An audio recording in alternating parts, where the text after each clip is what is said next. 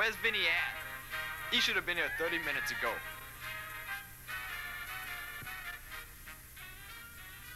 This time, we're gonna take care of him.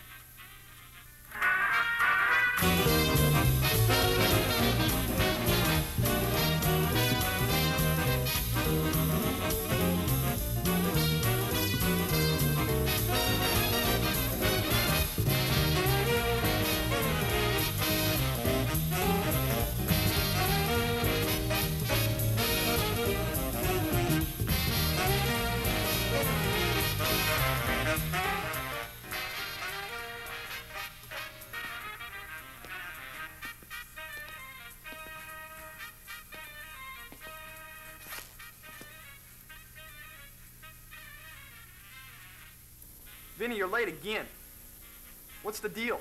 Well, you know, boss, business gets me tied up times, you know. I can't really be on time. No excuses, Vinny. Anytime you set an appointment with me, you're there on time. Hey, sorry. But, you know, like I said, I get tied up and I'm not able to... No, Vinny. Don't talk. When I'm saying something, you don't talk, all right? You just sit there, you listen. When I get done, if there's time left, I will let you talk.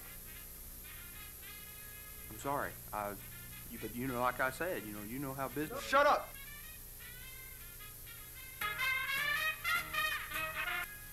So, Vinny, I hear you're doing a little moonlighting job, working for them Studio 119 dogs. Is this true? Oh, no, boss. You've been misinformed. You know, back in '69, when we did that one job, did I cut out on you then? I wouldn't cut out on you, because me and you know. What are you talking about, Studio 119? Vinny, I think you're lying to me. Vinny. Are you telling me a story? Let me tell you a story.